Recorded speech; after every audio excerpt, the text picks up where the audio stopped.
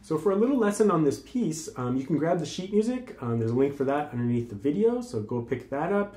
It's just in a PDF.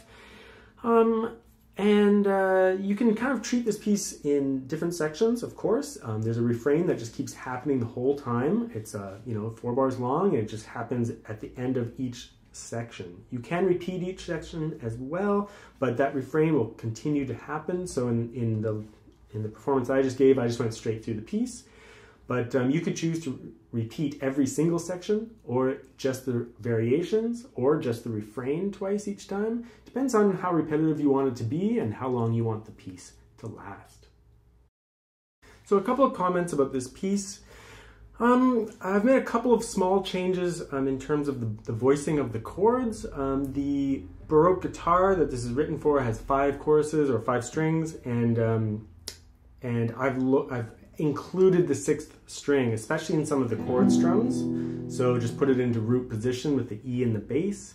Also, around the cadence situation at bar like 1, 2, 3, 4, I've thrown, instead of this or this, I've put the B in the bass, which makes the ornament a little bit harder if you put an ornament there. Or depends on what type of ornament you put there, but nevertheless, I've thrown that in as well.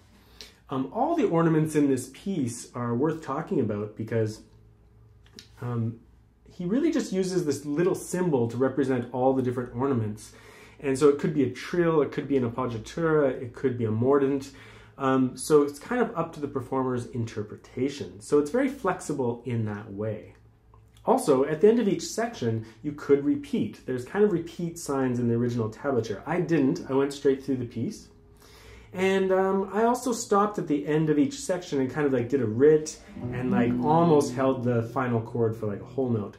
But there's some flexibility there. I've added some other videos on the site that you can check out of other performers who play it much more like straight through each section without a break in the rhythm. I kind of treat each section as its own and kind of do a big rit and then start the next one fresh. So there's different ways to interpret this.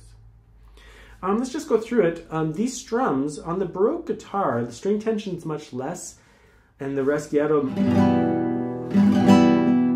might sound a little bit better. I prefer on the modern classical guitar to just do a sweep with my thumb. I find that it's just a little bit more pleasant, and that kind of intensity is a bit much on the modern guitar, but it depends on your personal preference and on your sound and everything like that. So you could do it with, rasguiato if you prefer. It'd be very period appropriate. But of course, it sounds much different on the Baroque guitar. Much better, I think, when you have lots of strumming on the Baroque guitar. So I'll leave that up to you as well. Let's just go through the piece. I've revoiced this chord too. Just put it into root position as well. All the slurs are his originals.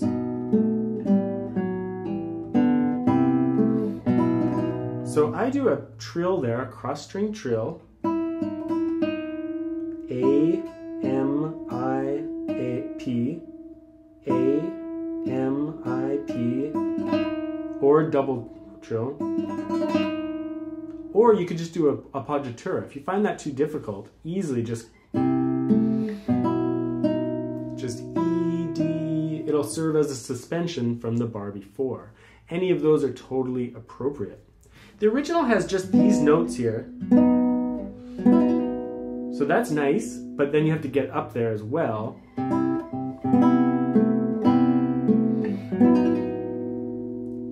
It's nice to have that option though, and that is more close to the original, but I decided to, again, throw that into root position and do a cross string trill instead. Just my personal preference, but feel free to shift up and do it there, or find a different solution of your own. And like I said, I've included some other videos on the site that you can check out of people doing different things for that section. There, I shift down and then do kind of a suspension of poggiatura.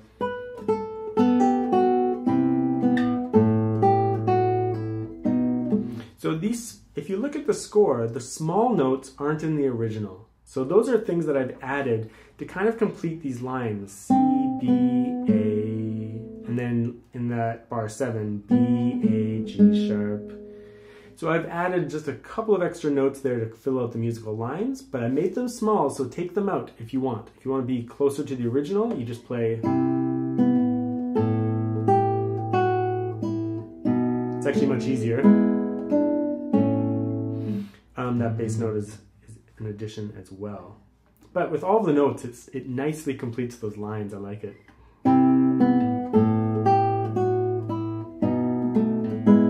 It's not that hard.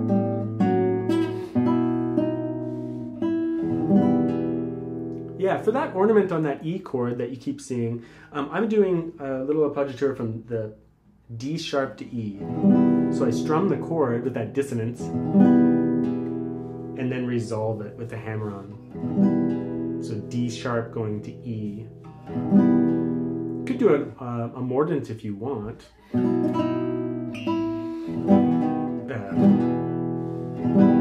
Kind of harder to pull off though. I just like that dissonance resolving. Then you do the next bit, and then on to bar 13. Careful of the rhythms here.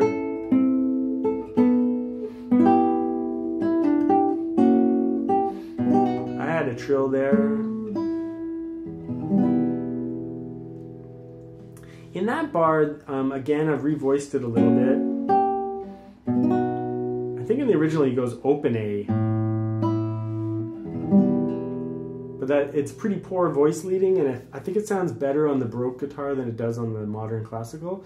So I've done the B7 chord, or the B chord, and then turn it into a B7 an inner voice, so it resolves nicely to the final chord. Then you do the refrain again, and then at bar 21, I love this section.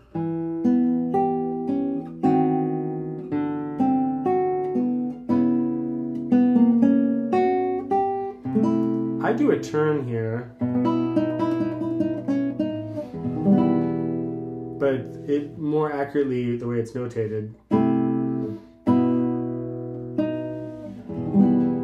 Or 1, 2, 3. You could do all sorts of things there. I just like that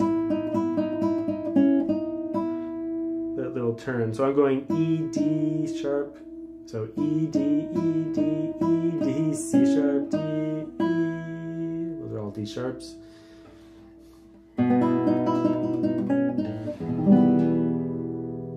Then the refrain, and then in bar 29. So in the original, this is all up an octave in the bass. And then it jumps back down because he doesn't have a sixth string. But on the sixth string guitar, you can actually lower that line and have one continuous rising line the whole time. E, F, G, A, B, C sharp, D, E, F, G, A, B, C, which is so great to have like that imitation in the piece, but also that full register so you can do the actual imitation.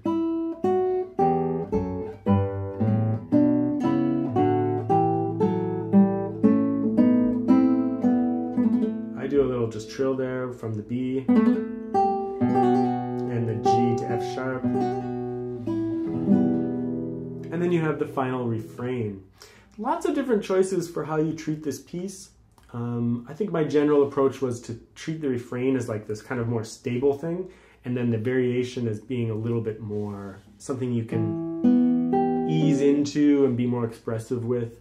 But you could try playing it just much more rhythmically. I did use the metronome a few times and learn the piece. I did learn the piece straight through with the metronome very stably, but then I just kind of turned it off and relaxed at the end of each section and did what I wanted with it.